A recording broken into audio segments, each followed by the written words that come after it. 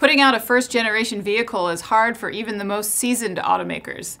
But despite the risks, there are always early adopters who line up to buy it first. Such is the case with the Chevy Blazer, a well-known brand that's been redesigned from the ground up in order to hit the market as an electric. But unfortunately for GM, the highly anticipated rollout, which began in the middle of last year, has been mired with problems. So much so that the company had to issue a temporary stop sale on the model. But GM wants the Blazer to come back with a clean slate. After the automaker spent months fixing multiple issues, including those relating to software bugs and charging problems, the stop sale was lifted with a nice little bonus for buyers: a lower price point. GM dropped the Blazer EV's MSRP by as much as $6,500 on the all-wheel drive LT trim. But it's not leaving its early adopters out in the cold.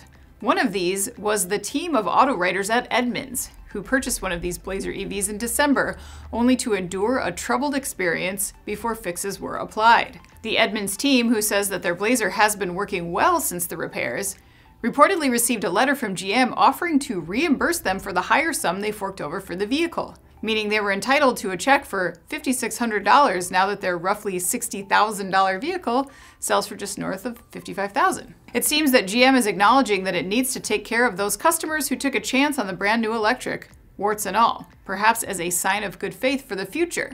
GM has plans to release its hotly anticipated Equinox electric later this year in an increasingly crowded market for SUVs, meaning no willing buyer can be taken for granted. I'm Anna Wells, and this is Manufacturing Now.